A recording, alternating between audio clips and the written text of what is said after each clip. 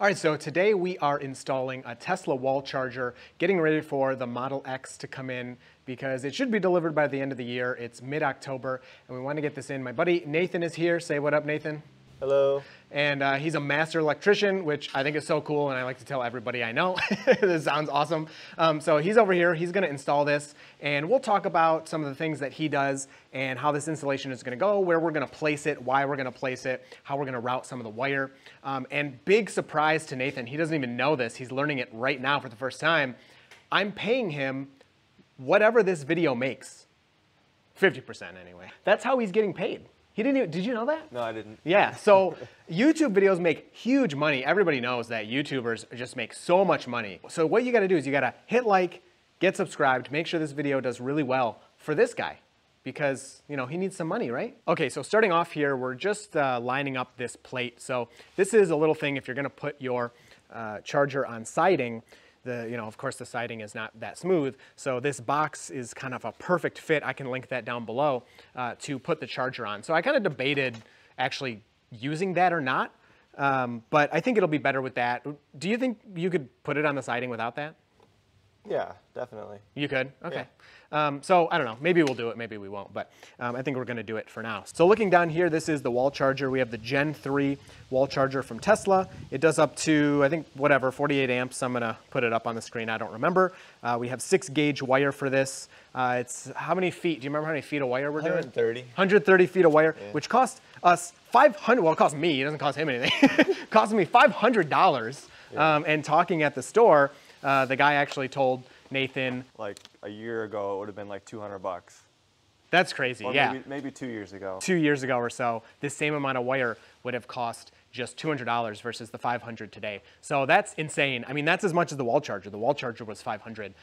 So yeah, that's a lot of money. Your other option here, of course, you don't have to do a wall charger. You can do what I have here, which is the NEMA 1450. And this is what I use right now to charge my Model Y, our only electric vehicle. But going for this next install, I knew I was parking outside for this other car.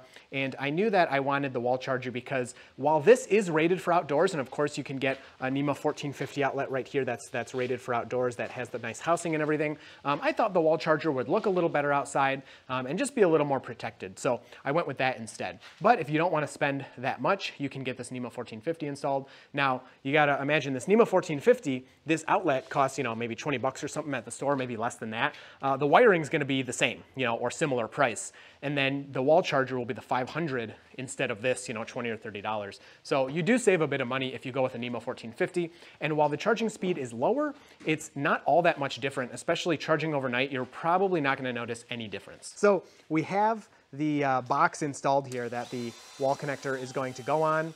And that was really fast and it looks really good. I was gonna paint it to match the trim or to match the siding, but actually, we have white trim and I think it looks really good and I also have no time to do anything. So it worked out. I actually think it looks pretty good and it'll mostly be covered by the wall charger anyway.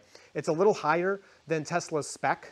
They said, I think 42 to 48 inches, but I thought this looked best kind of on the siding, and it's kind of arm height, a little higher than arm height, but that should be fine. It's really wherever you want to put it, you can put it. So what do you want? Are you into the 50% of the video revenue, or do you want your hourly rate? Yeah, I think 50% would be good. Okay, all right, he's taking the risk. He has no idea what my videos make, so that's a huge risk, but I like it, sounds good to me, so. Nobody like or subscribe to this video. I'm just kidding. So getting that ready, he's lining everything up there. This is exciting. It seems like it's going so fast. There's still a lot to do, of course. And then down here in the box, we have everything waiting here. We have this opened up so you can see the inside of the back of the wall connector here. So basically you do all the wiring on the other part, and then you just snap this on whenever you're ready. This is gonna be great. I am really excited to try it out. All right, so we got the mounting block on fully. And just drilling some holes here to put the wires through. Man, that mounting block looks really good. I'm very happy I got that and that we put it up. We were debating putting it up even a few minutes ago. So I thought it was interesting. They have a drain hole already built into the box down here. Okay. And it's a NEMA 3R box, which means it's rain tight, but if any water gets in here, then it just flows down to the bottom and drains right out. So awesome, that's great. Normally I drill my own, but oh, okay, cool. Yeah, I mean they are outdoor rated. Yeah, it's outdoor rated. Yeah, oh, okay, but even despite that. It's outdoor rated, but you still need a drain hole because otherwise water will just build up in there. Okay, so we drilled a hole through, and the plan is, as you can see there, we poked a hole in the wall charger too, and that's where our wiring is gonna go through the back, which is really cool because then on the outside here, you're gonna have nothing. It's just the wall charger mounted on the wall, and then it's gonna go straight through the wall here.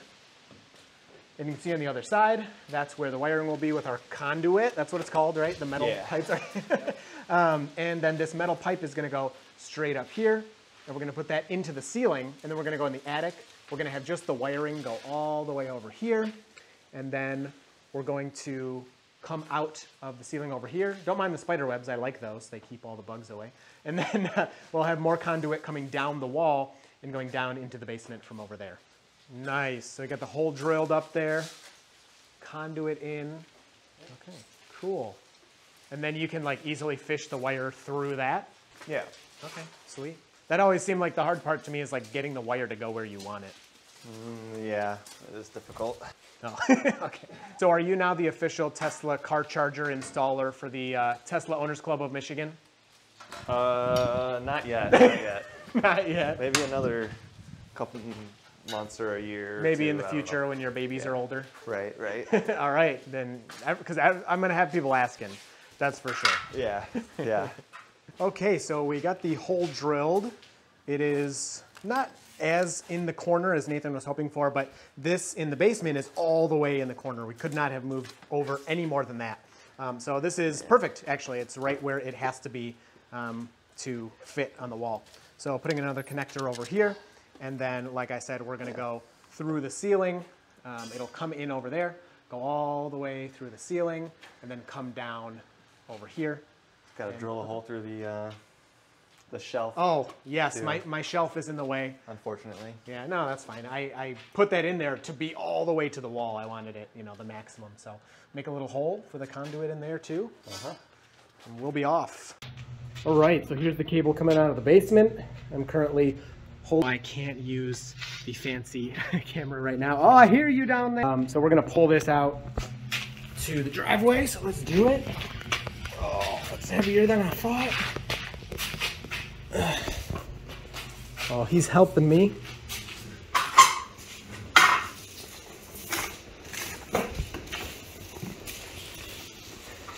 Oh, got stuck.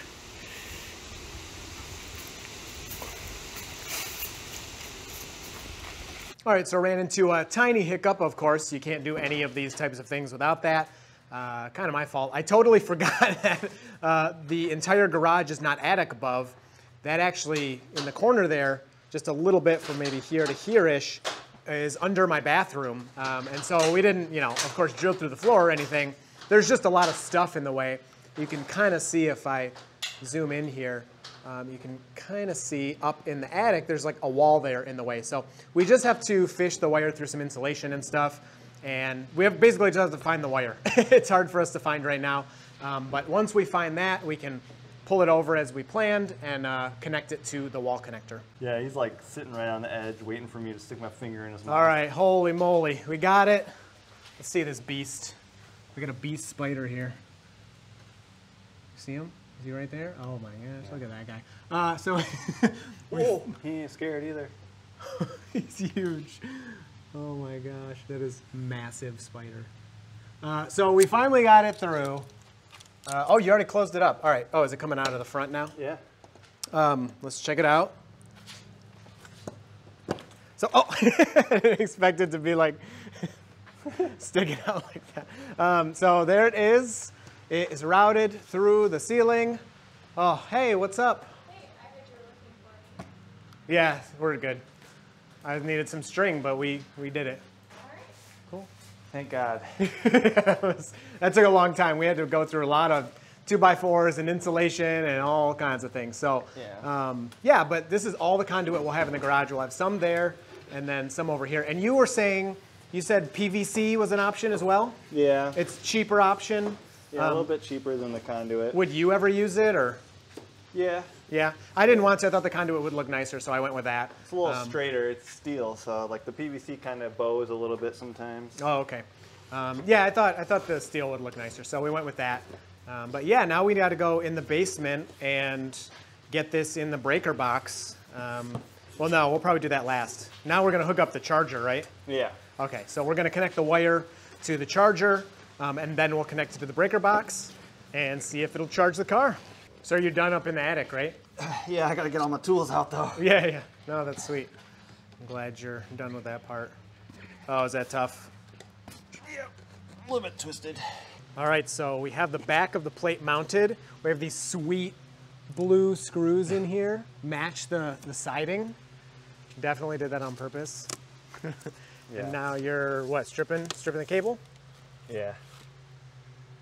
Don't worry, guys. Masonry screws work just fine. No, they're specifically from Tesla. Yeah. Just kidding. Yeah, not those screws. They did send some screws, but they weren't long enough. Tesla screws were not good enough. Yeah, so only the best here. Oh, 3. Yeah, that's right. I knew there were 3 in there. Uh-huh. So for something like this, are you supposed to pull a permit? Yeah, technically anything over $100 you're supposed to pull a permit. But, Oh, it goes off dollar value? Yeah, but this is not like permit worthy. Yeah, Not really changing anything on your house, so you're just putting in a plug. right. I would say like even a professional company wouldn't even pull a permit for this. So you're saying we did pull a permit because it's over $100? Yeah, for sure. For sure. What'd you say, 50 inch-pounds? Yeah. That's about right. That is impressive. So while Nathan is getting these wires installed, I wanted to talk to you about my decision of getting the wall connector versus just another NEMA 1450 outlet.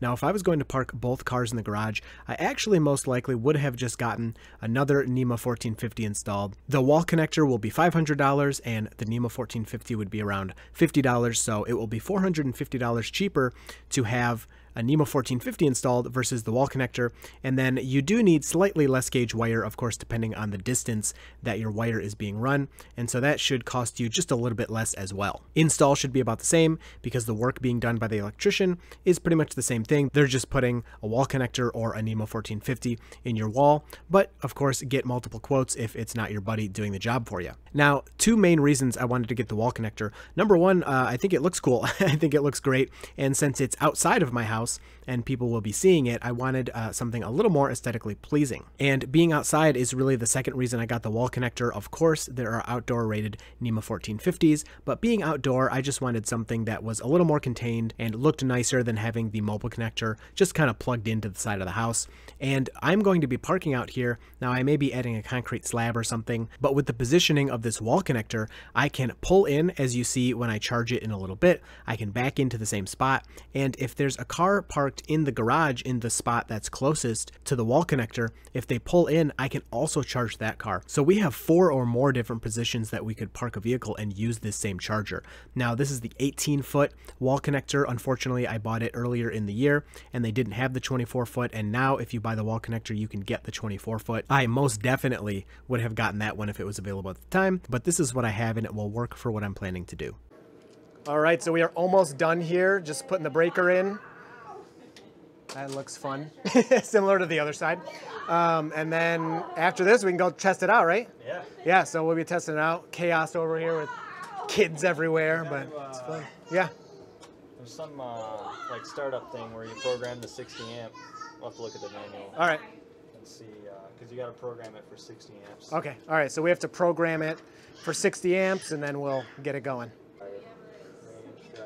So yeah, we got lots of room. This is a 200 amp panel. I should have mentioned that. And there's still room for some other things. I don't know what else I would want, but yeah, probably if you're building a house or something, 200 amp panel, no reason not to. That's what you told me when I was building this place. You were you said just get a 200 amp. There's no reason not to. No reason not to. Yeah. So now I have plenty of room for all this crazy stuff going on.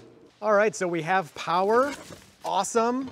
There is that. So the first thing you do, you connect to it via Wi-Fi. So I connected. The password was on the manual that came in the box.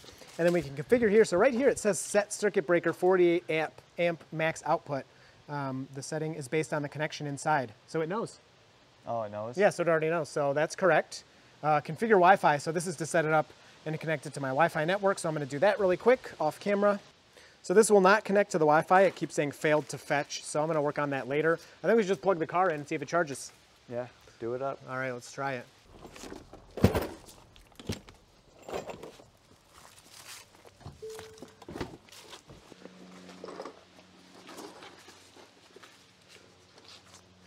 All right, so unfurling the cable, here's the black handle as opposed to the gray on the mobile connector. And then we can just plug in right here. Should be able to press the button. Maybe not, let's see. Oh, okay, it was opening. Plugged in, we'll see if it works. We're blue, we're communicating, and we're green, we're charging. That's right, buddy. Check it out. So the wall connector, that's the charging animation. Looks pretty sweet, huh? Yeah. All right, and then we can go in the car and see how many amps we're getting. What do you think? How many amps? Should be close to 48, right? Yeah. It is ramping up. We're at 33, 34, but it says out of 48, so we will get there. Takes it a minute to kind of ramp up. Okay. So yeah, we're at 48 amps right now. 12 kilowatts, that is awesome. So the mobile charger I normally use is 32 amps. So this is a bit faster. Again, overnight, doesn't really matter. But we're at 57%. And to go to 90%, which I'm set at, is gonna be 2.5 hours. Whereas if I did this on the mobile connector, this would take closer to probably 4 hours, maybe 3.5 hours. So we're saving about an hour of time with this charger, over 30%. Okay, so overall this took us like 7 hours or something. A little less than that, mostly because we got stuck up in the attic, and that was ridiculous and kind of my fault. But I mean, whatever. You run into these things when you have projects like this. We got through, no big deal. We just had to plan it out, make sure we didn't, mess anything up, and it looks really good. All right, so you got any tips for people like if they want to Always wear your safety glasses. Okay, that's your tip. Wear your safety glasses if you do this yourself. Oh, it's over. Zoop, right there. There it is. So yeah, it's charging the car now. It's doing great. Thank you so much, Nathan. Yeah. Really appreciate it. You No did a great problem. job. All the wire looks so good. I'm loving the conduit on the inside of the garage. So now we'll be able to charge 2 Teslas. We can do this simultaneously. We can have one in the garage and this one out here charging both at the same time. I think it looks great on the outside of the house as well. We should look at that a little bit more. This is awesome. I'm loving the wall connector. It connects to Wi-Fi. It will get updates. It'll get better. I'm hoping that it gets more integrated with the power walls. So I have 2 Tesla power walls in my house, and I'm hoping that they will communicate a little better. One thing I really want is if a car is plugged in and we have a bunch of solar production, it should just start charging the car. Like, why would it not do that, right? And then if the solar goes away, a cloud comes by, or it's nighttime, within a reasonable time frame, it'll stop the charging until the next time that sun is available, or I tell it to charge. That would be really cool, so hopefully we'll get that. So overall, a bit expensive. The materials were $500. I don't know what I'm paying this guy yet. That was $500 for the wall connector. So we're over $1,000, where you could get a NEMA 1450 installed, a bit slower charge, but the NEMA 1450, what's a NEMA receptacle, like 20 bucks? Like that no, wall, that for the wall big plug, one? that wall plug over there, yeah, that big one. That one's probably about $40 or $50. Okay, yeah, so 40 or 50 for like a nice quality one. Yeah. Yeah, so like a good quality NEMA is gonna be $40 or $50. And then of course the other materials would be similar, maybe slightly less gauge wire, I'm not sure. And so you're gonna be half the cost or maybe a little less. But this is really nice, it looks great, and I'm really happy to have it. So if you have any questions, leave those down below, happy to answer those. Hope you enjoyed this one, and you will see me in the next video.